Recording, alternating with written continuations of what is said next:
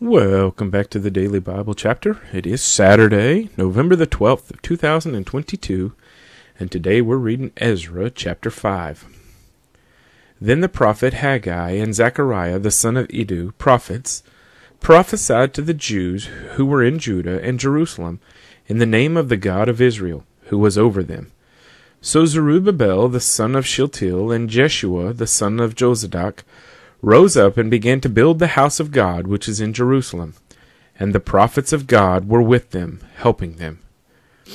At the same time Tattenai, the governor of the region beyond the river, and Shethar-boznai and their companions, came to them and spoke thus to them, Who has commanded you to build this temple and finish this wall? Then, accordingly, we told them the names of the men who were constructing this building. But the eye of their God was upon the elders of the Jews, so that they could not make them cease till a report could go to Darius. Then a written answer was returned concerning this matter. This is a copy of the letter that Tattenai sent. The governor of the region beyond the river, and Shethar-boznai and his companions, the Persians, who were in the region beyond the river, to Darius the king. They sent a letter to him, in which was written thus, To Darius the king, all peace. Let it be known to the king that we went into the province of Judea, to the temple of the great God, which is being built with heavy stones, and timber is being laid in the walls, and this work goes on diligently, and prospers in their hands.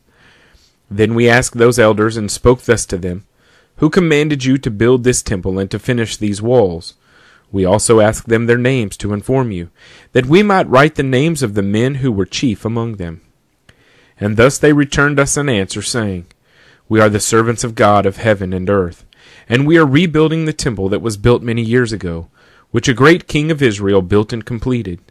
But because our fathers provoked the God of heaven to wrath, he gave them into the hand of Nebuchadnezzar, king of Babylon, the Chaldean, who destroyed this temple and carried the people away to Babylon. However, in the first year of Cyrus, king of Babylon, King Cyrus issued a decree to build this house of God.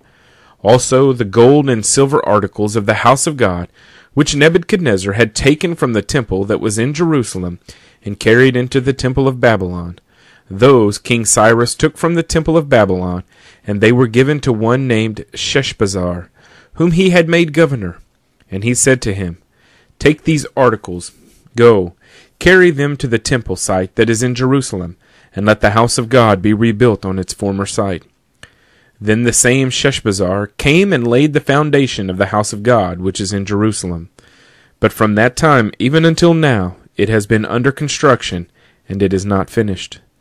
Now therefore, if it seems good to the king, let a search be made in the king's treasure house, which is there in Babylon, whether it is so that a decree was issued by King Cyrus to build this house of God at Jerusalem, and let the king send us his pleasure concerning this matter. Ezra chapter 5.